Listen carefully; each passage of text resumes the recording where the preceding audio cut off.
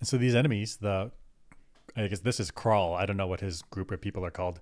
They have a very terrifying way to get on board to do ship breaches. I forget what this is called. It's super terrifying. Imagine being inside the Enterprise, but it's super good. It's super effective, but it's really bad. Puncture the ship. And then you see them opening up. Yeah, something coming out of that. Yep. Look at this weapon.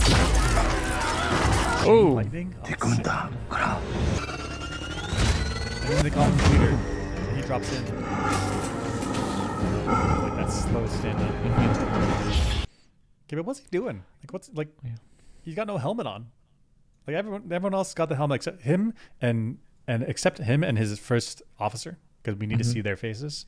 But everyone else coming in with these suits here, that's atmospheric suits.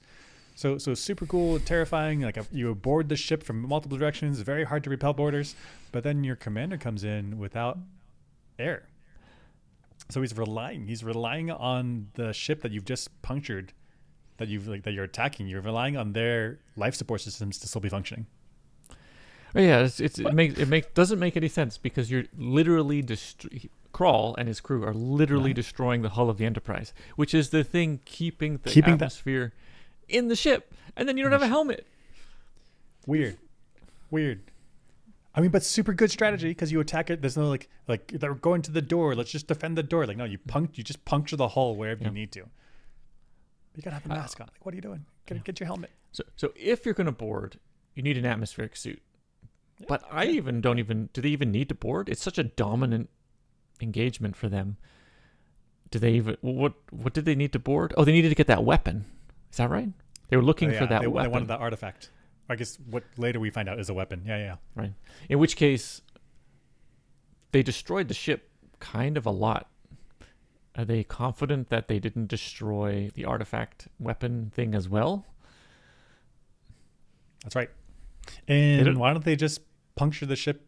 Like you can just chip away the ship from the edge, and then that's right. When the ship loses integrity and it loses, when it loses life support and loses oxygen confinement, then everything inside dies. You just walk in peacefully. Why are you rushing in here? That's right. So take out the nacelles. That was a good move. But then after the nacelles are toast, they're not running anywhere. So you're in good shape. Dead in space. Yep. Now you have time to,